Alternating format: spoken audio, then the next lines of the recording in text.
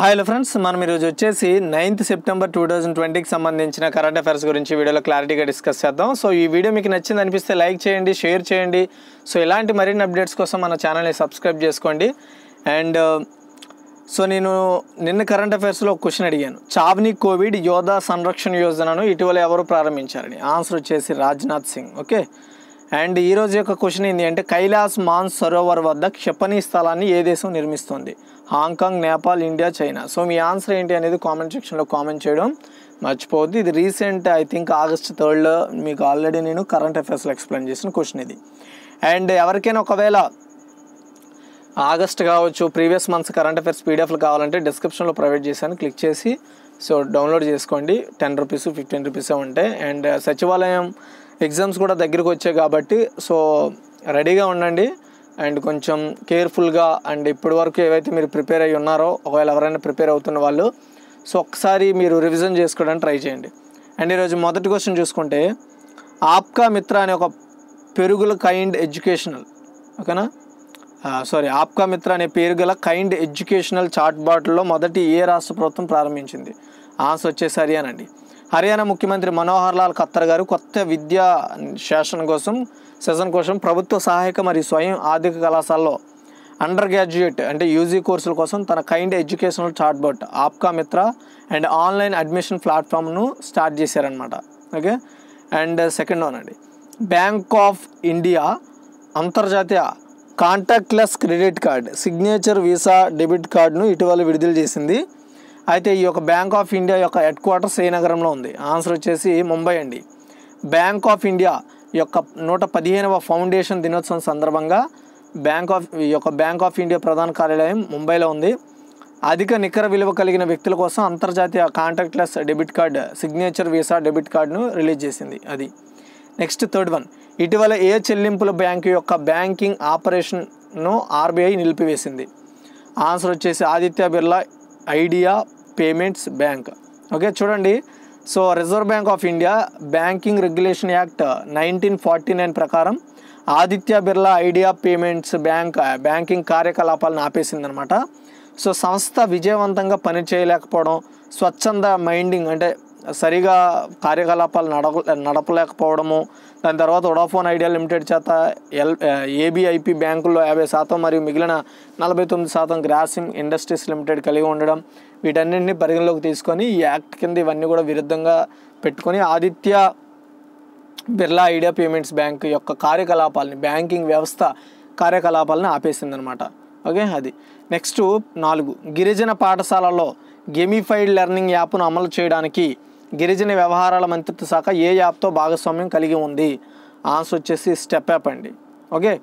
చూడండి, ఈడీజ్ fun technologies private limited step app అంటే student talent development programme application అనమాట. ఇది భారతదేశం అంతటా కూడా గిరిజన పాఠశాలలో దాని యొక్క గేమిఫైడ్ లెర్నింగ్ అప్లికేషన్ అమలు చేయడం కోసం, గిరిజన విద్యార్థుల ప్రయోజనం కోసం, అంతేకాకుండా వాళ్ళకి నాణ్యమైన విద్యను అండ్ వారికి కావాల్సిన శక్తిని అందించడం కోసం గిరిజన వ్యవహారాల మంత్రిత్వ శాఖ స్టెప్ యాప్తో భాగస్వామ్యం కుదుర్చుకుంది.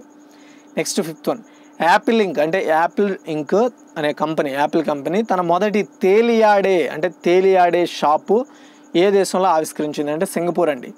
టెక్నాలజీ దిగ్గజం యాపిల్ ఇంక్ సెప్టెంబర్ 10, 2020 సింగపూర్లో తన మొట్టమొదటి ఫ్లోటింగ్ స్టోర్ అంటారు. మొట్టమొదటి ఫ్లోటింగ్ స్టోర్ తనదే కాదు, ఇండియాలో అలాంటి ప్రపంచంలో అలాంటి ఫ్లోటింగ్ స్టోర్ ఫస్ట్ యాపే నిర్మించిందని చెప్పుకోవాలి యాపిల్ కంపెనీ. సో అది కూడా రేపు ప్రారంభించబోతున్నారు. తేలియాడే యాపిల్ స్టోర్ సింగపూర్ యొక్క నాగరిక మెరీనా బే సాండ్స్ రిసార్ట్ వద్ద ఉంటుంది. ఇది సింగపూర్లోని యాపిల్ యొక్క 3వ రిటైల్ స్టోర్ అనే అవుతుందని చెప్తున్నారు అనమాట. అది సో సింగపూర్లో ఉన్న 3వ రిటైల్ స్టోరు, కానీ ఇది తేలియాడే రిటైల్ స్టోర్లు ఇదే మొదటిది. నెక్స్ట్ 6, పాట్రికా గేట్ ఇటీవలే పిఎం నరేంద్ర మోదీ ఏ నగరంలో ప్రారంభించారు? ఆన్సర్ వచ్చేసి జైపూర్ అండి. సో చూడండి, ప్రధానమంత్రి శ్రీ నరేంద్ర మోదీ గారు 2020 సెప్టెంబర్ 8న వీడియో కాన్ఫరెన్స్ ద్వారా రాజస్థాన్లోని జైపూర్లో పాట్రికా గేట్ను ప్రారంభించారు. Okay. And next 7th one, కేంద్ర ఆరోగ్య మంత్రిత్వ శాఖ ఆధ్వర్యంలో ఏర్పాటు చేసిన టెలిమెడిసిన్ సేవల వేదిక ఈ సంజీవిని మొత్తం ఎన్ని లక్షల సలహా సంప్రదింపులు జరిపింది? ఆన్సర్ వచ్చేసి 3 లక్షలండి. కేంద్ర ఆరోగ్య మంత్రిత్వ శాఖ ఆధ్వర్యంలో ఏర్పాటు చేసిన టెలిమెడిసిన్ సేవల వేదిక ఈ సంజీవిని మొత్తం 3 లక్షల సలహా సంప్రదింపులు జరిపిందంట.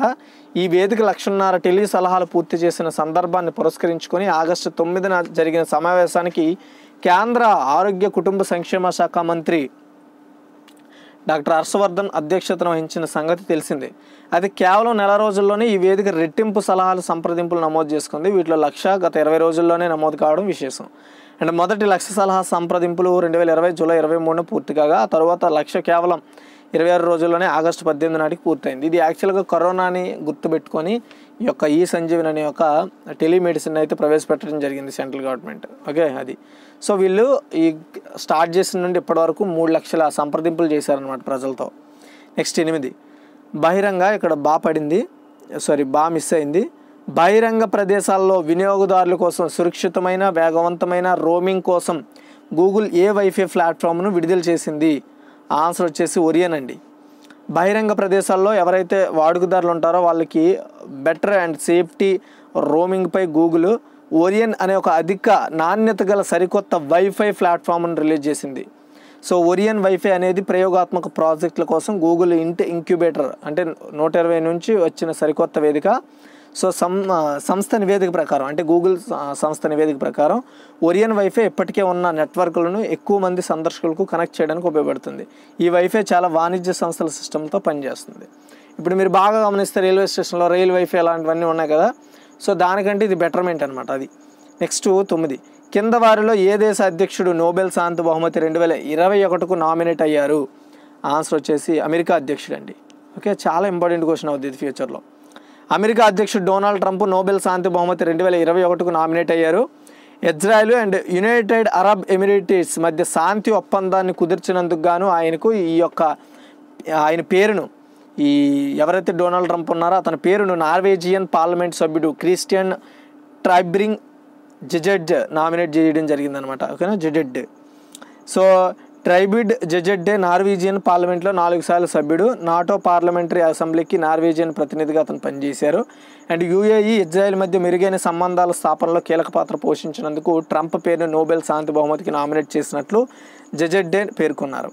నెక్స్ట్ 10 నారత్రోప్ గ్రుమ్మన్ సంస్థ అంతర్జాతీయ స్పేస్ స్టేషన్కు సరుకు తీసుకెళ్లే కమర్షియల్ కార్గో వ్యోమనౌకను నింగికి పంపనుంది. దాని పేరేమిటి?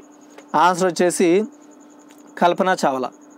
నారత్రోప్ గ్రుమ్మన్ సంస్థ కమర్షియల్ కార్గో వ్యోమనౌకను నింగికి పంపనుంది. అంతర్జాతీయ స్పేస్ స్టేషన్ను అది సరుకు తీసుకెళ్తుంది. అయితే ఆ కార్గో స్పేస్ క్రాఫ్ట్ మోస్కి వెళ్ళే సిగ్నాస్ క్యాప్సూల్స్కు భారతీయ సంతతికి చెందిన వ్యోమగామి కల్పనా చావ్లా పేరు పెట్టారు. ఈ నెల 29వ తేదీన అంతరిక్ష నౌక నింగికి అయితే పంపుతారు. 2003లో అంతరిక్ష కేంద్రం నుంచి తిరిగి వస్తున్న సమయంలో కొలంబియా వ్యోమనౌకల నింగిలో పేలిన విషయం తెలిసింది. అయితే ఆ స్పేస్ క్రాఫ్ట్లో కల్పనా చావ్లా ప్రాణాలు కోల్పోయారు. నారత్రోప్ గ్రుమ్మన్ అటారస్ రాకెట్ ద్వారా ఎస్ఎస్ కల్పనా చావ్లాను నింగిలోకి పంపనుంది. సో వర్జీనియాలోని వాలప్స్ ఫ్లైట్ ఫెసిలిటీ సెంటర్ నుంచి దీన్ని ప్రయోగిస్తారు. 2 రోజుల తర్వాత అది అంతరిక్ష కేంద్రానికి కలవడం జరుగుతుంది. నెక్స్ట్ 11 ఏ సంస్థ గౌరవ చైర్మన్ ఆర్జే షహాని కన్నుమూశారు. ఆన్సర్ వచ్చేసి అశోక్ లేలాండ్. అశోక్ లేలాండ్ అనగానే మీకు బాగా ఫస్ట్ గుర్తొచ్చేది వచ్చేసి బస్సులు లారీలు వీటి యొక్క తయారీ సంస్థ అని. ఎస్, అయితే అశోక్ లేలాండ్ సంస్థ గౌరవ చైర్మన్ అయిన ఆర్జే షహాని అతనికి 89 సంవత్సరాల వయసులో చనిపోయారు. మంగళవారం అనారోగ్యంతో చనిపోయారు.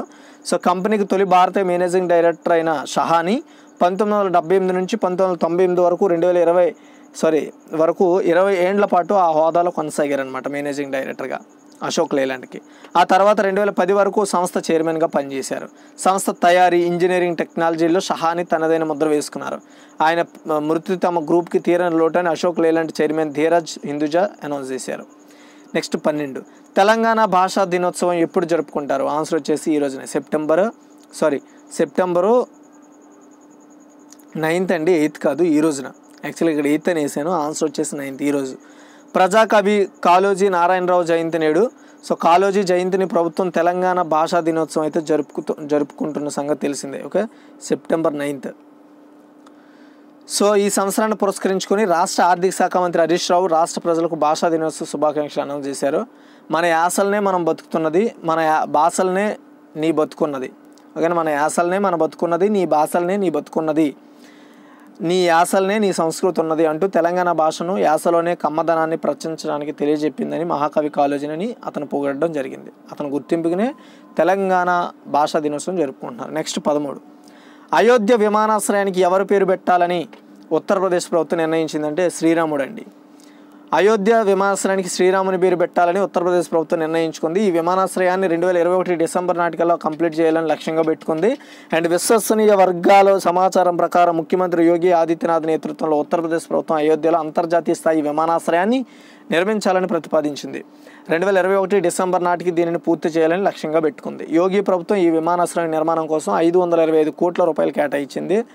సో ఇప్పటి వరకు దీనికి 300 కోట్లు ఖర్చు చేసింది. నెక్స్ట్ 14, యమాటో సిటీలో రోడ్డుపై నడుస్తూ స్మార్ట్ ఫోన్ను వినియోగించడాన్ని బ్యాన్ చేస్తూ అక్కడి మున్సిపల్ శాఖ నిర్ణయం తీసుకుంది.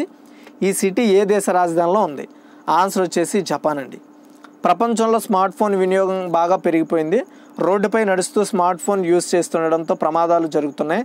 దీంతో జపాన్ ప్రభుత్వం కొత్త రూల్ తీసుకొచ్చింది. జపాన్ రాజధాని టోక్యోకు 30 కిలోమీటర్ల దూరంలో ఉన్న యమాటో సిటీలో కొత్త రూల్ వచ్చింది.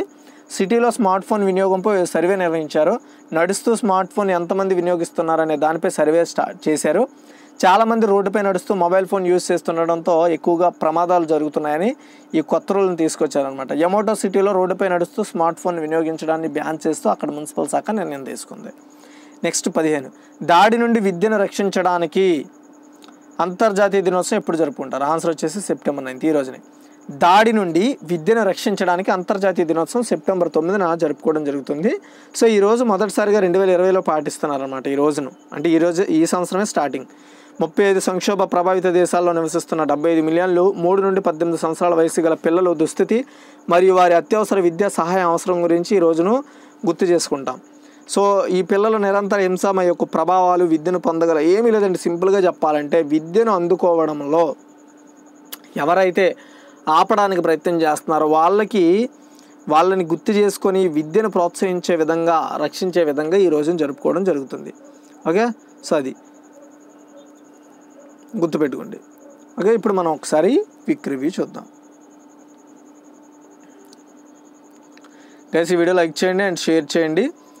చూడండి, ఆప్కా మిత్ర అనే పేరు గల కైండ్ ఎడ్యుకేషనల్ చాట్బోట్ మొదటి ఏ రాష్ట్ర ప్రభుత్వం ప్రారంభించిందంటే హర్యానా. నెక్స్ట్ వచ్చేసి బ్యాంక్ ఆఫ్ ఇండియా అంతర్జాతీయ contactless debit card signature visa debit కార్డును ఇటీవల విడుదల చేసింది. సో బ్యాంక్ ఆఫ్ ఇండియా ఒక హెడ్ క్వార్టర్స్ ఏ నగరంలో ఉందంటే ముంబై. అండ్ ఇటీవల ఏ చెల్లింపుల బ్యాంక్ యొక్క banking operation RBI నిలిపివేసిందంటే Aditya Birla idea payments bank. Next వచ్చేసి గిరిజన పాఠశాలలో గేమిఫైడ్ లెర్నింగ్ యాప్ను అమలు చేయడానికి గిరిజన వ్యవహారాల మంత్రిత్వ శాఖ ఈ యాప్తో భాగస్వామ్యం కలిగిందంటే స్టెప్ యాప్. అండ్ నెక్స్ట్ వచ్చేసి యాపిల్ ఇంక్ తన మొదటి తేలియాడే షాపు ఏ దేశంలో ఆవిష్కరించిందంటే సింగపూర్. నెక్స్ట్ వచ్చేసి పాట్రికా గేట్ ఇటీవల పీఎం నరేంద్ర మోదీ ఏ నగరంలో ప్రారంభించారంటే జైపూర్. నెక్స్ట్ వచ్చేసి కేంద్ర ఆరోగ్య మంత్రిత్వ శాఖ ఆధ్వర్యంలో ఏర్పాటు చేసిన టెలిమెడిసిన్ సేవల వేదిక ఈ సంజీవని మొత్తం ఎన్ని లక్షల సలహా సంప్రదింపులు జరిపిందంటే 3 లక్షలు. నెక్స్ట్ వచ్చేసి బహిరంగ ప్రదేశాల్లో వినియోగదారుల కోసం సురక్షితమైన అండ్ వేగవంతమైన రోమింగ్ కోసం గూగుల్ ఏ వైఫై ప్లాట్ఫామ్ను విడుదల చేసిందంటే ఒరియన్. నెక్స్ట్ వచ్చేసి కింద వారిలో ఏ దేశ అధ్యక్షుడు నోబెల్ శాంతి బహుమతి 2021కు నామినేట్ అయ్యారు అంటే అమెరికా. నెక్స్ట్ వచ్చేసి నార్థ్రోప్ గ్రుమ్మన్ సంస్థ అంతర్జాతీయ స్పేస్ స్టేషన్కు సరుకు తీసుకెళ్లే కమర్షియల్ కార్గో విమానకును నింగికి పంపనుంది. దాని పేరేమిటి అంటే కల్పన చావ్లా. నెక్స్ట్ వచ్చేసి ఏ సంస్థ గౌరవ chairman RJ షహాని కన్నుమూశారంటే Ashok Leyland. Next వచ్చేసి తెలంగాణ భాషా దినోత్సవం ఎప్పుడు జరుపుకుంటారంటే సెప్టెంబర్ 9. నెక్స్ట్ వచ్చేసి అయోధ్య విమానాశ్రయానికి ఎవరు పేరు పెట్టాలని ఉత్తరప్రదేశ్ ప్రభుత్వం నిర్ణయించిందంటే శ్రీరాముడి పేరుని. నెక్స్ట్ వచ్చేసి యమోటో సిటీలో రోడ్డుపై నడుస్తూ స్మార్ట్ ఫోన్ వినియోగించడాన్ని బ్యాన్ చేస్తూ అక్కడ మున్సిపల్ శాఖ నిర్ణయం తీసుకుంది. ఈ సిటీ ఏ దేశ రాజధానిలో ఉందంటే జపాన్ అనమాట, జపాన్లో టోక్యోలో. నెక్స్ట్ వచ్చేసి దాడి నుండి విద్యను రక్షించడానికి అంతర్జాతీయ దినోత్సవం ఎప్పుడు జరుపుకుంటారంటే సెప్టెంబర్ 9న. ఓకేనా. సో ఇది గైస్ ఈరోజు వీడియో నచ్చితే లైక్ చేయండి, షేర్ చేయండి. మరిన్ని అప్డేట్స్ కోసం మన ఛానల్ సబ్స్క్రైబ్ చేసుకోండి. Thanks for watching guys. Bye bye.